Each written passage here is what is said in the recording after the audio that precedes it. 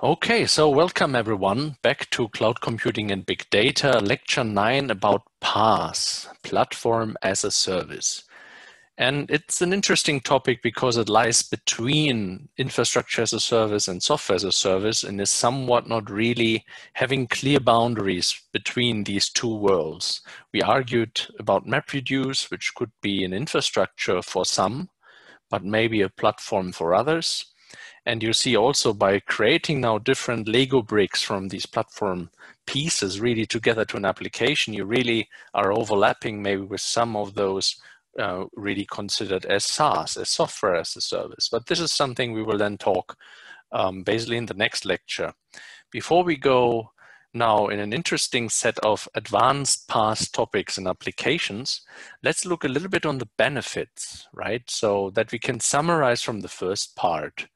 And when you think about this, of course, always assume the developer perspective here in the first place, or let's say a development team leader that has to look at this from a more, let's say, in detail perspective.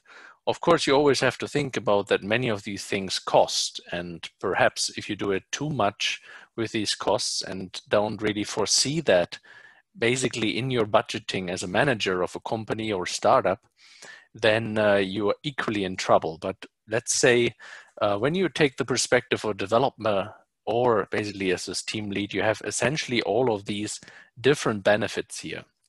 Usually you can really cut the coding time because everything is already provided in the right versioning. You have really scalable tools that automatically would scale, which is, as I said, one of the key differentiators, I think, than doing it locally on your little laptop. You can create an application quickly in the cloud, especially with a cloud platform, scaling from 10 users up to 10 million if you want. If you set, of course, a budget right, that of course would pay. But if you have 1 million users or more that would pay, let's say, $5 for your app, then of course it multiplies. Important is here that you of course budget for that, that all of these tools also bring benefits. So coding time less, which means more revenues maybe. But of course, as the infrastructure and the PaaS itself with all the Lego bricks costs, put away this budget and really be serious about that. So lots of development capabilities are also there. And we talked about the application lifecycle. By far, PaaS is not about just putting some libraries together.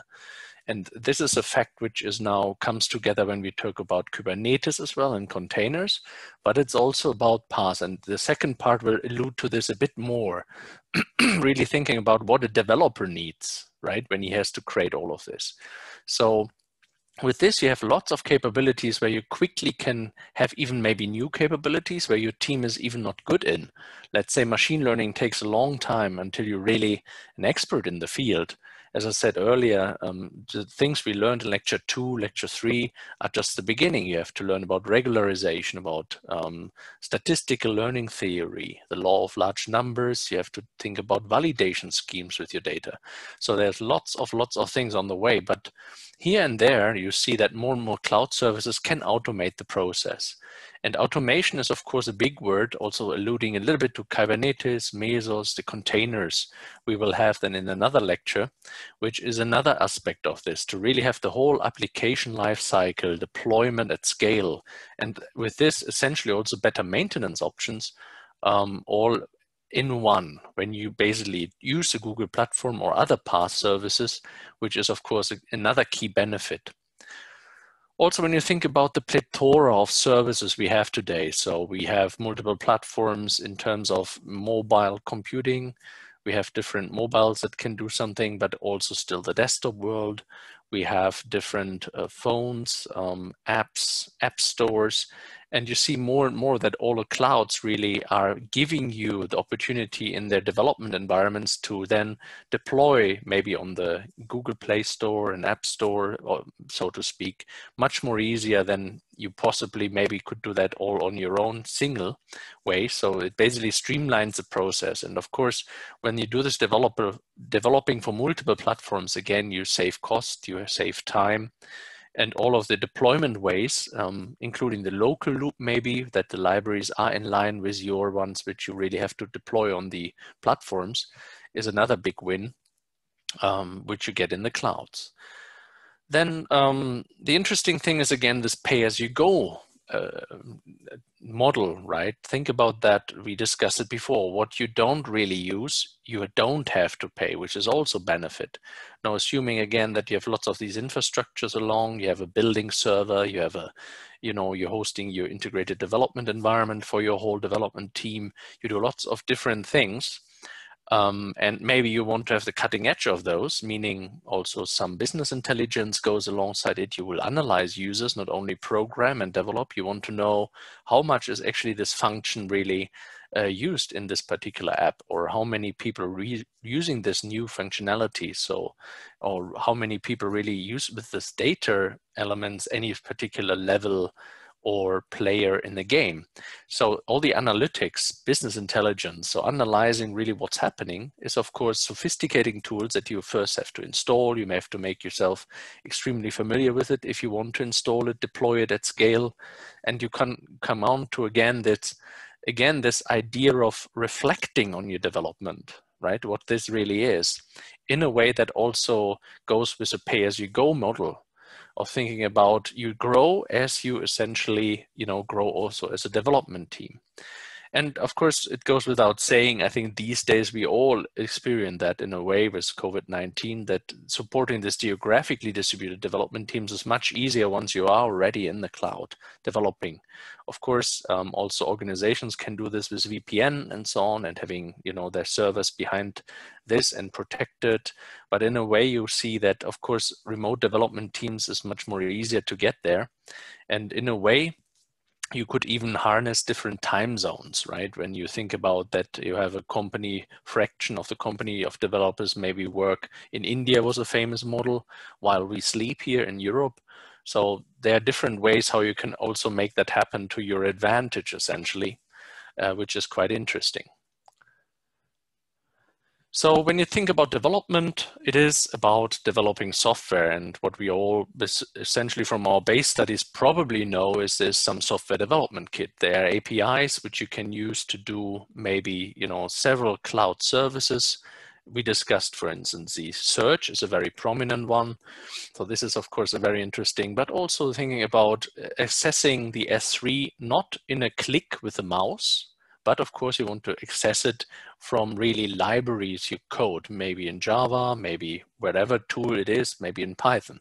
So this is of course a key aspect of these developer tools, but you see there's a huge way, not only related to the different languages with Java 8 and Python and Ruby and so on. There's a whole setup which is actually also supporting the life cycle again, or the deployment aspects. Again, I cannot go in all of this basically in this lecture, but it shows how PAAS is of course extremely connected to elements like containers, container registries, schedulers, but more notably also the deployment phases for having completely pipelines with Kubernetes and so on. All of this we will look a little bit when we then think about lecture 12, right, where we have containers. So I'll shed just a little bit light here in this lecture to understand a little bit the relationship to this, but we will have much more of this when we then think about essentially lecture 12. So basically what I'm saying is they use virtualization, they all do. We have already explored this, whether it's for computing or essentially thinking about some different type of virtualization when it's about storage. We talked about just the bucket store, which is a form of virtualization. You don't really have a real file system anymore. You have just some metadata, some name, and basically put there some interesting object into it, which could be seen as virtual. And then you have, of course, also different network virtual, let's say, aspects to it. But the real thing I wanted to leave you on the table today would be this, because if you think about and comparing a little bit what we now learned in virtual machines in lecture 4, and what will come in the containers in lecture 12, and why it's related to PAAS in a way.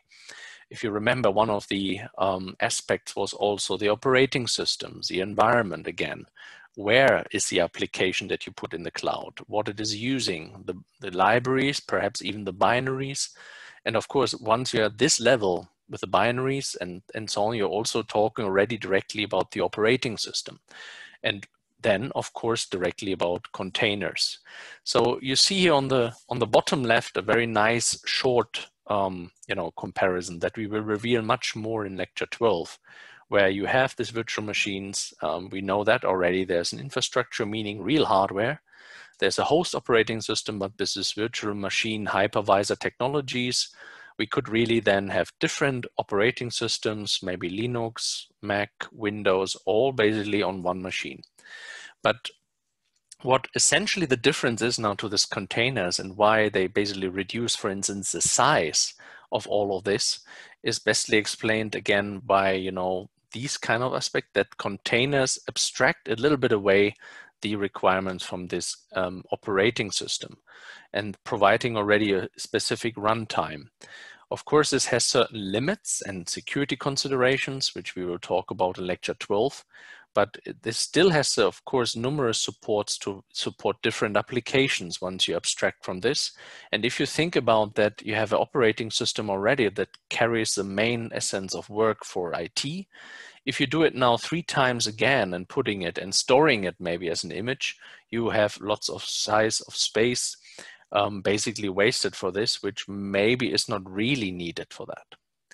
The other fact is then when you have, let's say, more to manage. Think about you starting with hybrid clouds. You suddenly have your own data center to manage. You have, let's say, Amazon, which is important for us for certain products, or we once stored the data in. And as you know, taking data out costs, so we better leave it in, but we found the new features of the Google Cloud Platform important, particularly maybe for deep learning, for machine learning. So I also want to use some of the Google Cloud Platform services. So once you're starting with a huge set of different services, interacting, partly deploying, of course, and also, this is a real well understood area today, where there are different solutions, and we will reveal them in lecture 12. But you see immediately, of course, that this has a major impact to your application. And this will be then related what we also capture in lecture 12. Here is one good example where you think for PAAS, it really matters. If you think now you would have more or less a deep learning platform, something we also had more with the AMI interface with virtualization, but it was a bit more because it was not only about the virtualization, it was also that all the software, all the libraries, TensorFlow, Keras, all of them were readily deployed in the AMI in lecture 8. Now here we have a very similar aspect, of course, with the deep learning containers, where you have lots of popular data science frameworks already included that you need then for deep learning. So when we think about other application areas of PAAS, then we are quickly at this data analytics, as I already alluded to in the first part of the lecture. So thinking about, you maybe want to analyze data quickly. Some people call it today smart analytics. Also, basically, Google changes its name every now and then. What remains are basically some of those key properties in terms of services.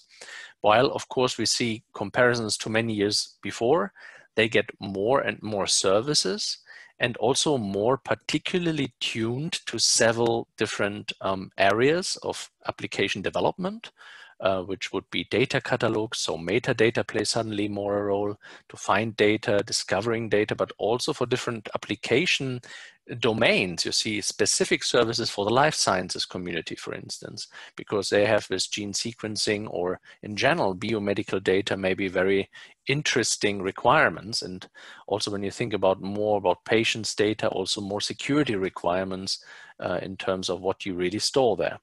So this means basically the catalog gets bigger and bigger in terms of services that you're available. But we see, for instance, things like BigQuery, which is very well known, or Dataproc, which we also basically were already shortly having a hint to saying that, of course, Microsoft HD Insight are not the only ones that deploy Apache Spark or Hadoop in the cloud. You also find this in the Google landscape by just using the Dataproc. And with this, it's not only Apache Spark and Hadoop, as you can imagine. In the end, you have the whole open source data analytics frameworks that we discussed, so including HBase possibilities and so forth.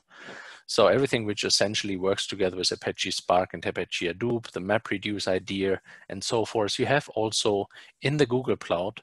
And I think that's pretty clear. Some examples are again from customers below, which are, let's say, also very well known, and also shed some light what it really means to adopt this for a company like Vodafone that has essentially nothing to do with being a data center provider, right? So Vodafone has its strength in the network, in the meaning about the mobile network, of course, and the stores, while they should create, let's say, another, let's say, big data center.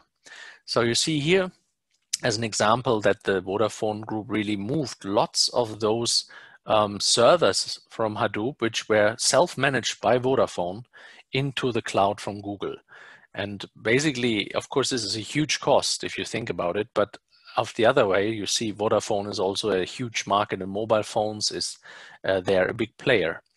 And just to shed some light what it means in terms of production, what I particularly liked in this example here is 226 models running in production. So this could be partly machine learning models, it could be indexing models, as we learned from Facebook, right? So that some of them use the MapReduce with HBase for indexing just data, which is a very important task if you want to have really Facebook click and then see the information, yeah? So this is a really interesting aspect because it also reflects what I see in my production here daily in machine learning or data mining. People don't have just one model, and many people underestimate this. It's really lots of models that analyze customer data, that analyze yourself. When you want to have personalization in machine learning, in data mining, this is not just one model. It has different machine learning models. It uses different models from data to really understand your behavior, your shopping behavior, up to clicking, logging, what you do, how long you are on websites, heat maps, what products you might find interesting. So you go again and again to all of these different deployments of that.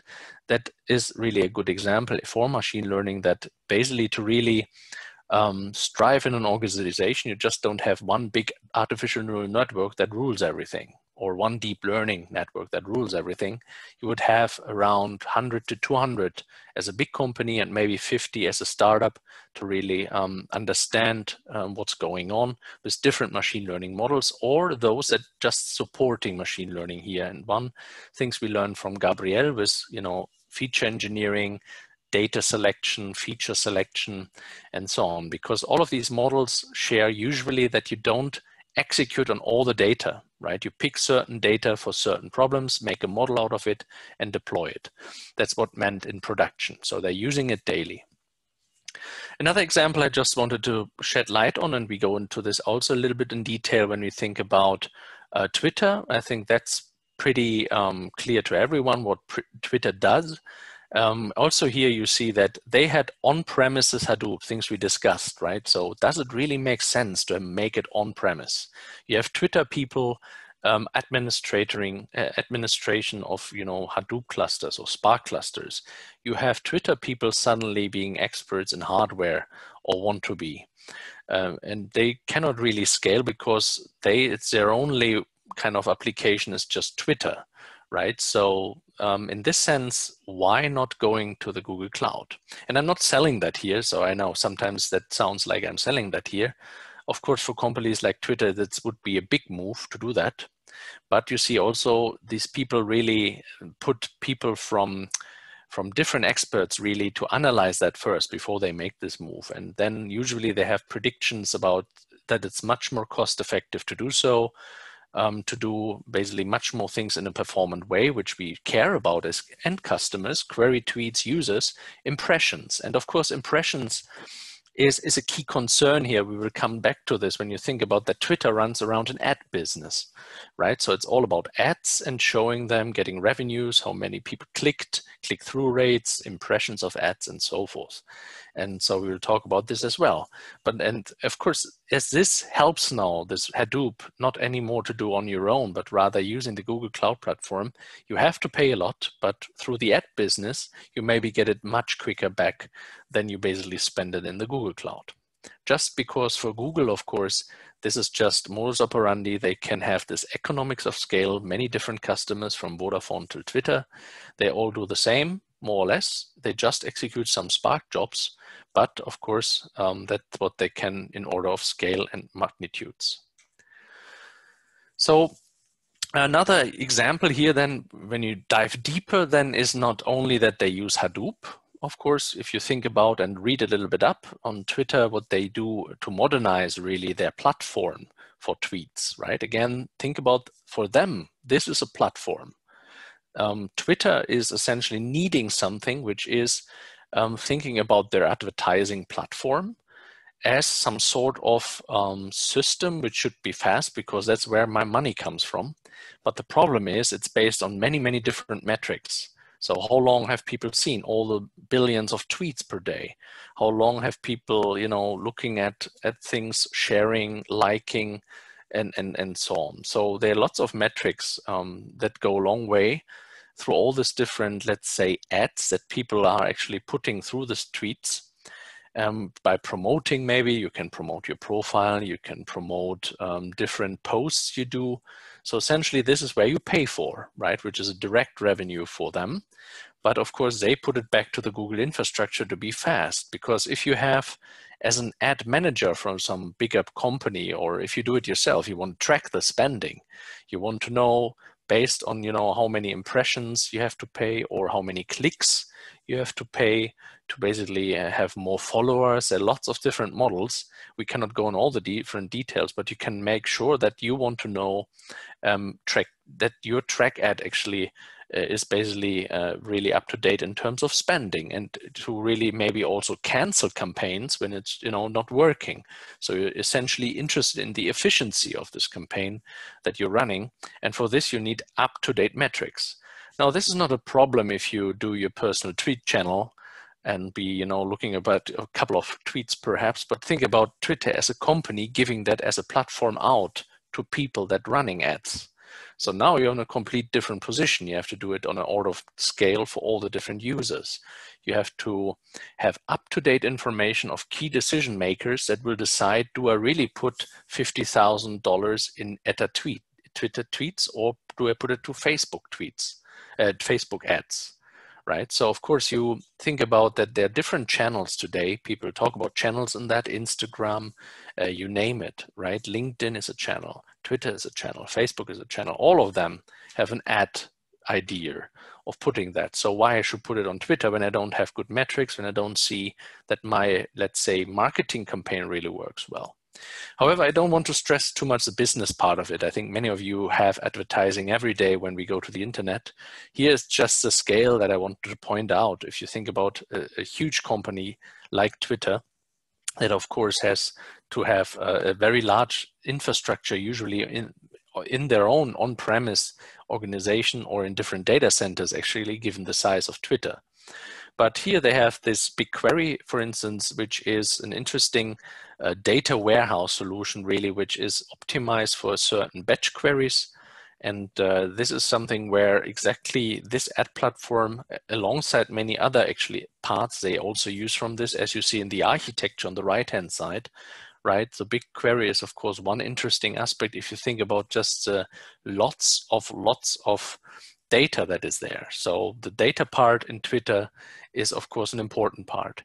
The other one I wanted to stress that we will also have a little bit in the streaming lecture that will come toward the end of the course is Twitter has a second part. It's not only about information, it's about tweeting quickly, right? If you think about sometimes Twitter can really have a momentum in tweets, retweeting, and then lots of people liking the tweets, retweeting again, it gets viral essentially. You need to have something which is then suddenly really scaling up to some posts that you never know that may be scaling up that much, right? So and there they have lots of different ways how to scale with this and to work on it with a batch layer we discuss here of running certain queries about several aspects you already know. The HDFS is new, the Hadoop distributed file system, because there may be different data centers involved, and so on. You see that is on-premise data centers, but given the same batch layer with what we discussed in the HDFS, they can easily connect then to the Google Cloud, giving the same infrastructure type, and then having this PAAS services like the cloud storage and also the BigQuery here for really batch queries really on the data in a high performant way to be done. very efficiently. So this is a, I think, very good example to show. Angry Birds is another interesting example. Of course, I could be in many different aspects on the same path. It's about storage, about Google data, storage that is used, but think about also the app platform that is of course used here. And more notably here, it's about the scale. If you think about that we have millions of downloads and users all the time. And this was a startup in the beginning, so they really had to grow with the infrastructure, with the number of users. We also explore that some of those services are not really used anymore, right? Given evolution, so maybe they use somewhere else, an Amazon part of the cloud. So one of the things I just wanted to point out here are two things for the Angry Birds one. Of course, from data store or the task queues we just discussed a little bit. Think about also this Memcache API they use, which is really boosting the performance by having lots of these caches, which means, for instance, in Angry Birds, you don't have to reload certain aspects again and again with the same query about the level data, right? When you're running through levels or something like this. The users API, people can now use their Google usernames, passwords. All this API business is usually very cumbersome from developers in the security federated identity domain with OAuth interfaces and so on. Very interesting material, and for usability incredibly important, but you don't want to really deal with that. So in this sense, there are, let's say, again, different platform as a service bricks that they use, but here it's also important to understand that some of the bricks they stop using also at some point in time. Which is, I think, a very good example here, because they may be growing to a way, or they want to use different users in other clouds.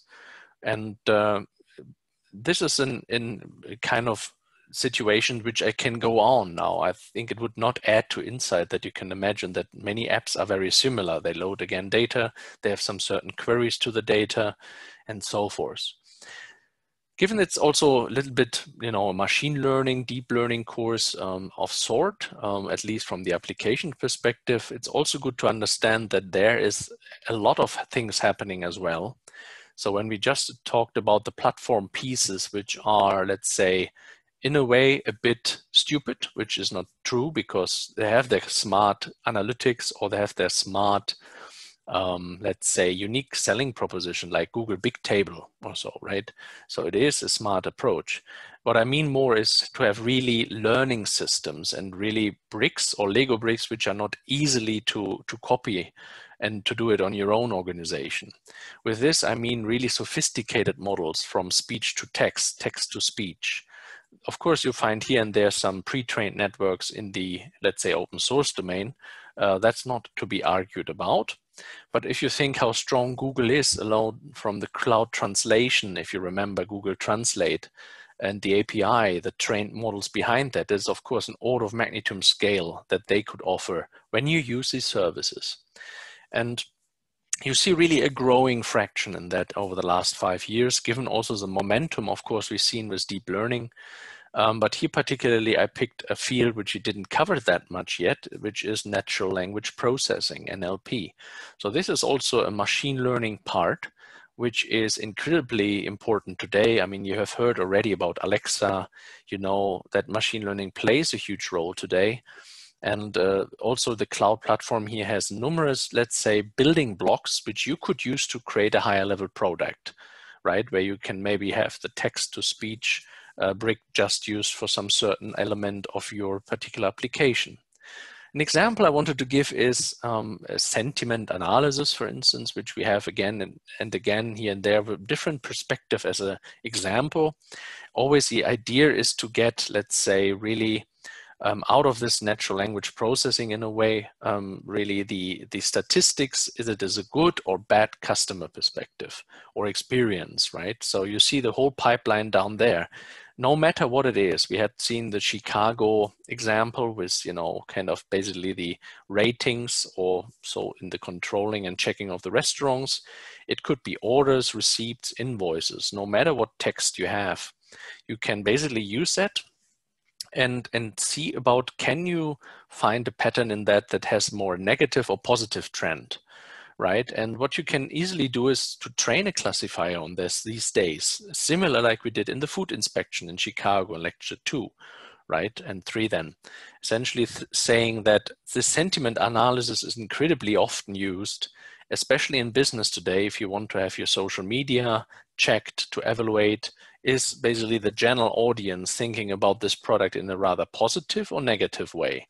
So there's also, of course, once you have trained the model, then the really production part of it to really get insights. What is actually happening with my product, the sentiment analysis, whatever product that might be, or let's say even about information, more generally speaking, must not be about a product, could be complaints about some certain restaurant. It's not really something you can buy as a product, but of course buy as food. So it's also important, as we have seen in the food inspection example. And the interesting thing with AutoML here, I'm alluding to a little bit to this, but of course you could do more sophisticated models with all these language processing elements here.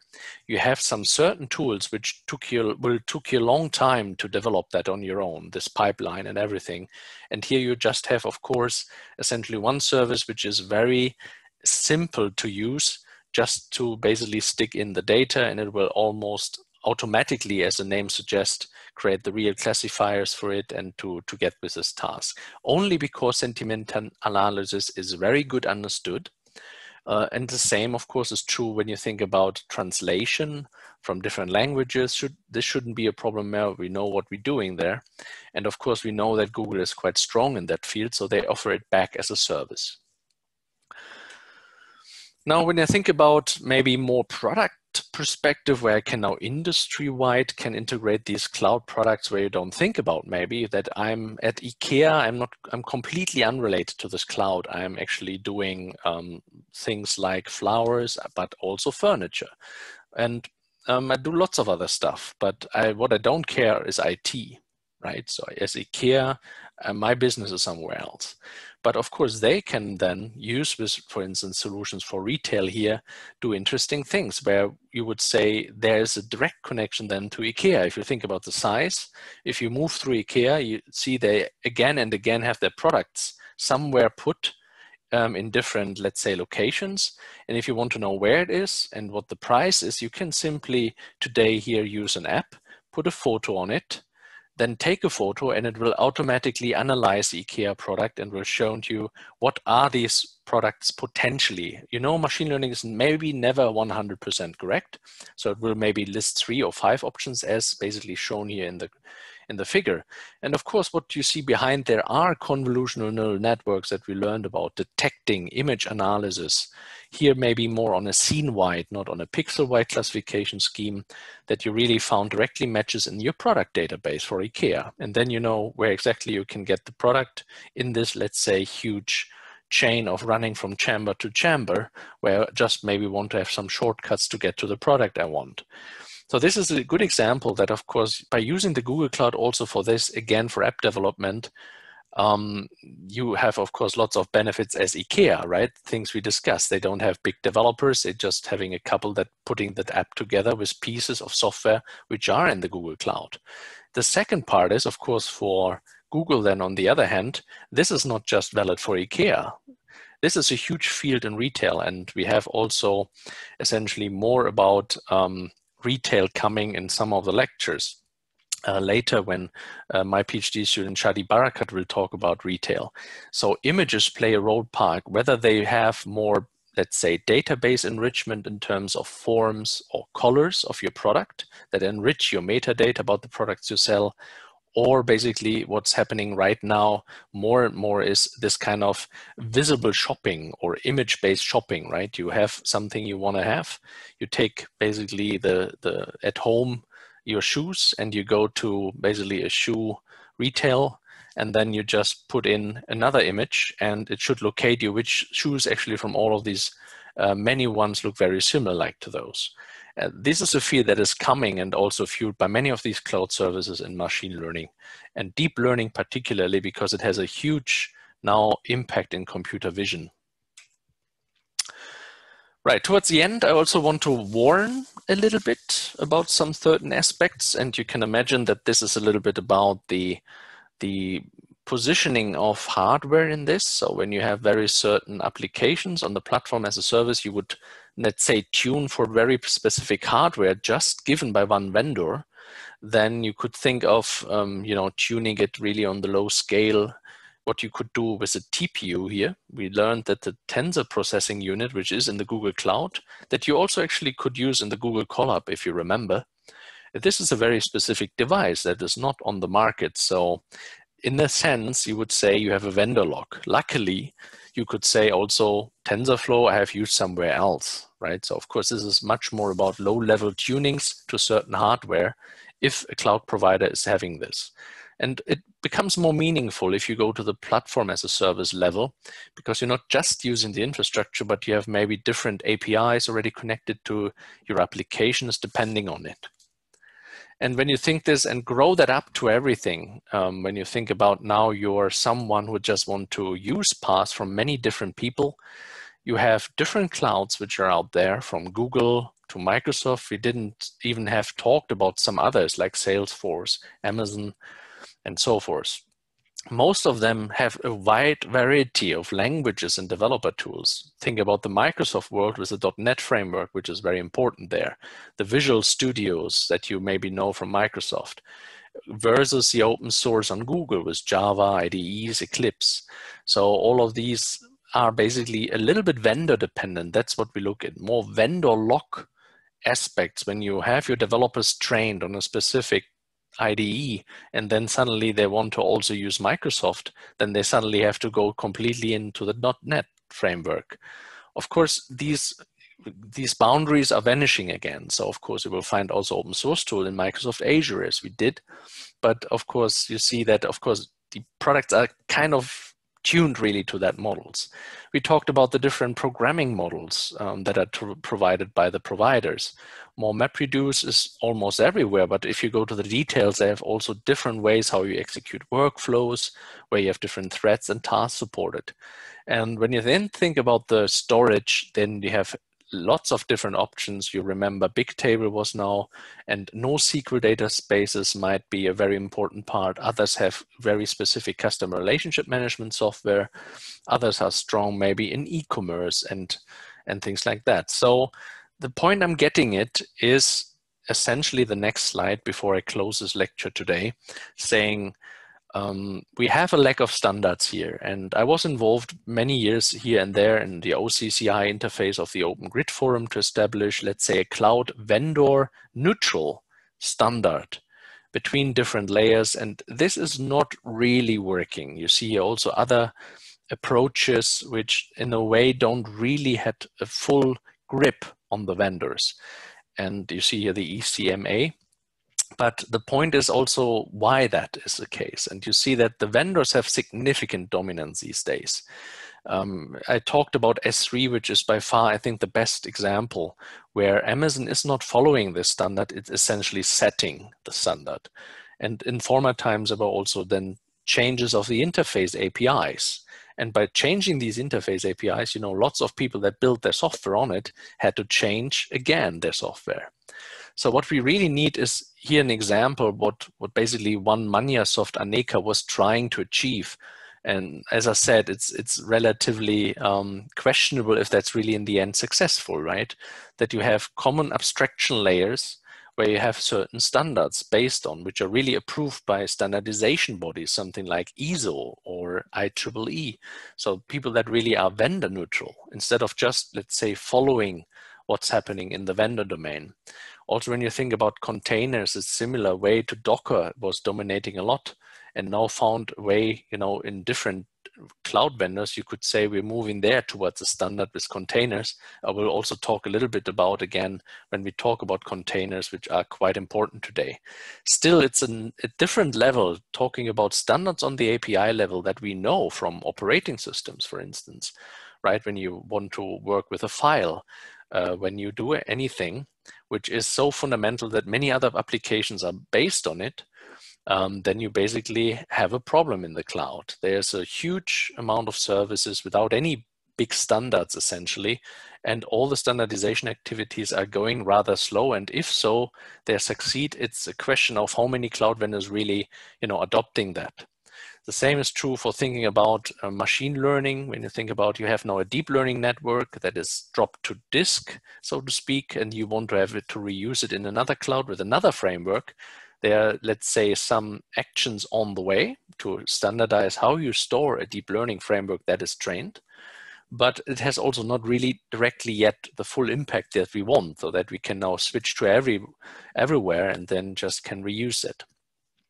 And I think with this, I'm really on all I wanted to tell you today about using this. You can imagine that natural language processing would be a complete university lecture on its own, right? So not talking about clouds and PAAS and all sorts, natural language processing is a massive field, a very interesting field. And if you look on this video, I picked this because it's showing a little bit light on this huge variety, but also that, of course, when you go to clouds, you here and there have the interesting aspect of what you see here in the video already explained, that you could also maybe use different frameworks here for predictions, like Keras you see as a best performance for what reason ever, or TensorFlow essentially.